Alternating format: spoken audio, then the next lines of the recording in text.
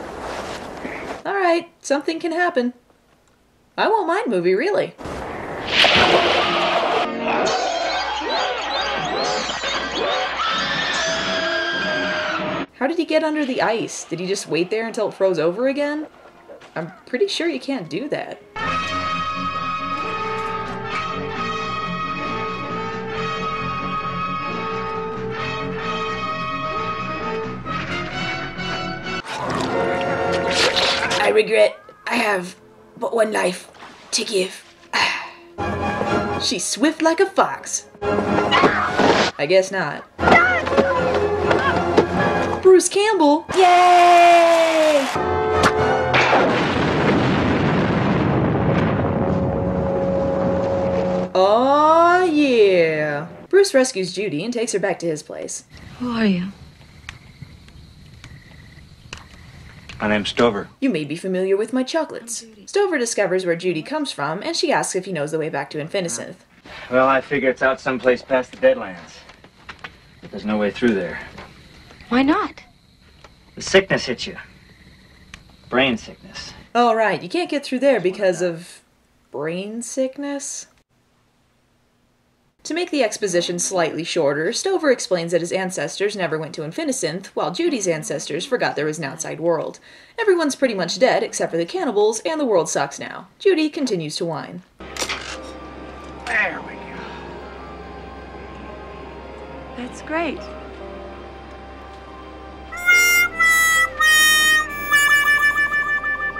Comedy! This is reminding me of something. What is it? No! Stover explains that he put the bodies on the crosses to keep the crawlers from finding them and eating them, because the best way to hide the bodies so they won't be found is to prop them up really high in the middle of nowhere so they're easy to see. Family? My family's dead. Just give me that. I guess we missed the part where he said something offensive. It can be beautiful here. It's safe now. Sun's low. Filtered through more atmosphere. Any other time. He's a glass half full kind of guy. What have you... This is pretty. It's my wedding ring. Bad time? I haven't been with a woman since she died. I thought I was the last human on Earth. What about the other people you put on the crosses? Ah, never mind. His Campbell senses are tingling.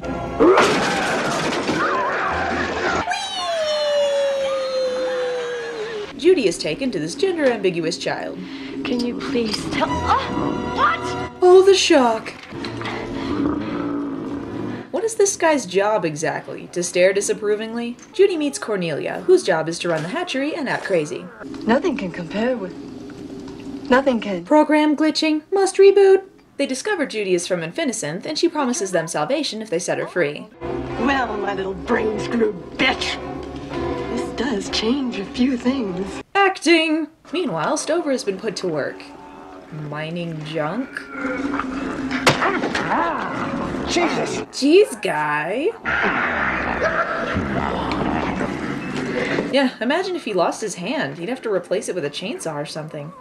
Claude, you must help me. Claude, you must! I must do it! I must do it! So Cornelia plans to infect Judy with the sickness everyone on the surface seems to have. Why they just happen to have this sickness lying around to put in syringes is anybody's guess. Oh! You are a tough little bitch, aren't you? Wow, she never took into account that she might struggle. Stover manages to get away using a blade he found in an old blender. Judy convinces Claude to set her free at the same time. How dramatically convenient. Well, I guess not that convenient. So just to recap, Judy has so far been captured and escaped 3 times in this movie. What is this, season 3 of Heroes? Go me, you idiot! Idiots! Hey! The crawlers have no dialogue in this movie. They seem to communicate through grunts mostly. I can't imagine how an average conversation goes.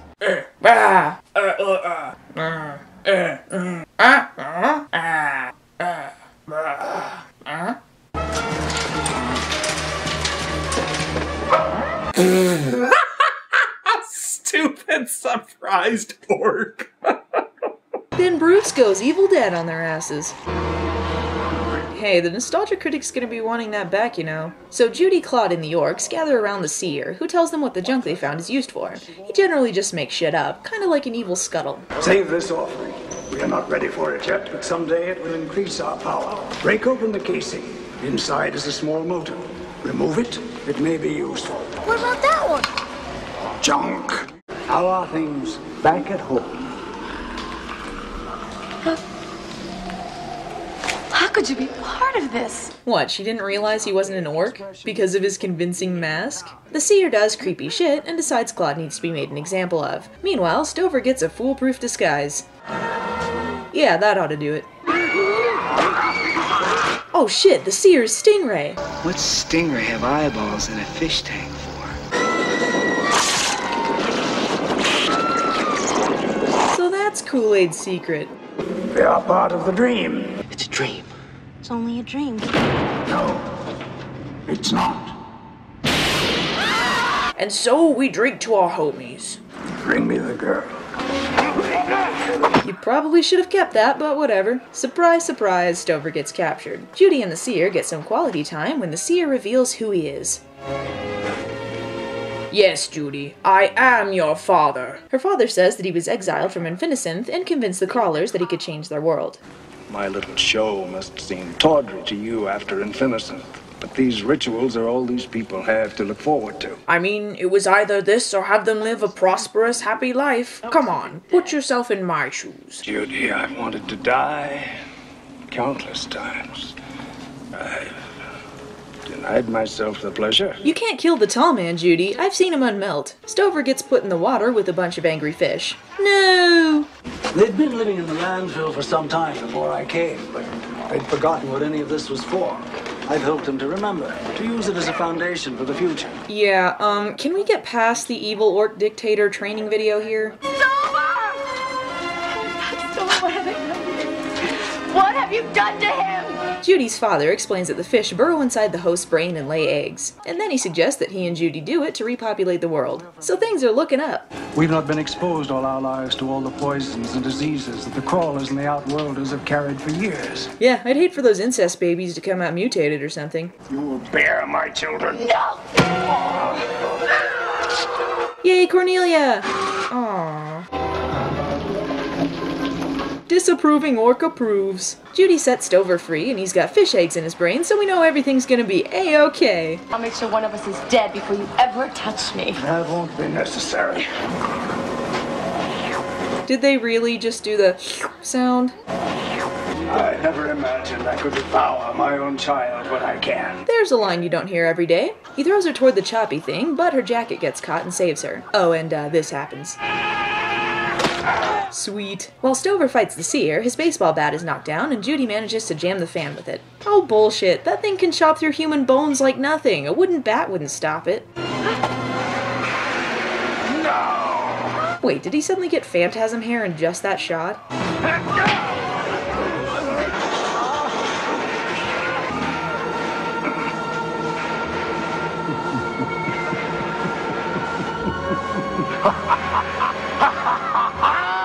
You want me to cooperate? Ha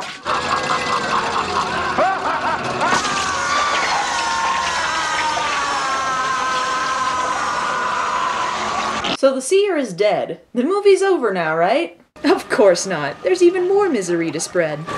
Fruit punch party! So anyway, remember those fish eggs nesting in Stover's brain? Well, now he's gone crazy! Yup! He takes his pimp goblet and makes a toast, declaring Judy the new seer. She doesn't seem keen on the idea. No, Judy. I love you. I don't see the problem here, Judy. Then this happens.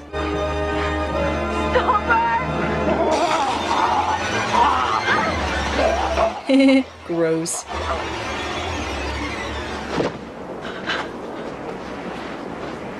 What's wrong, Judy? Why aren't you hooked in?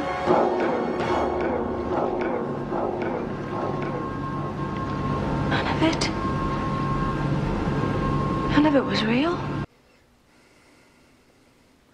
Bullshit! You're gonna go that route, movie? Really? Is it really like that on the outside?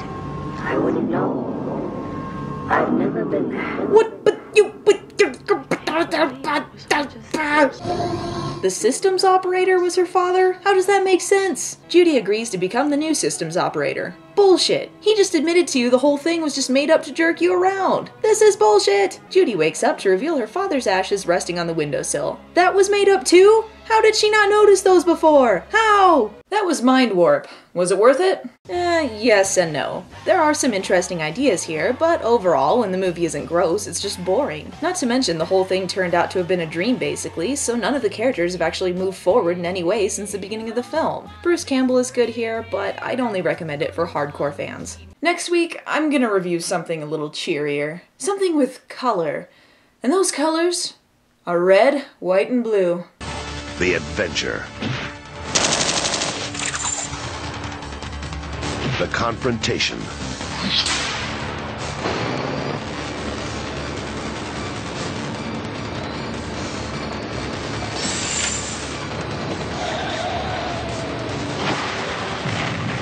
The code. I will honor the code, Father. The invasion.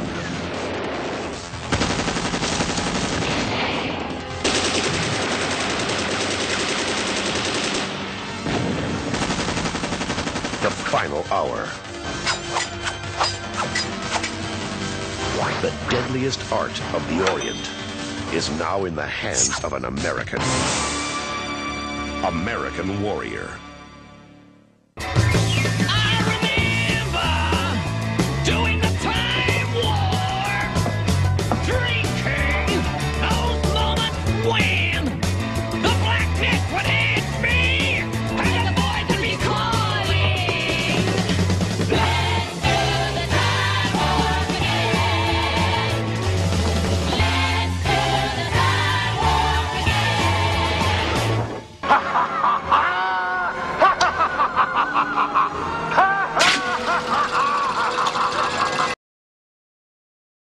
Ha ha ha! Stupid surprised orc.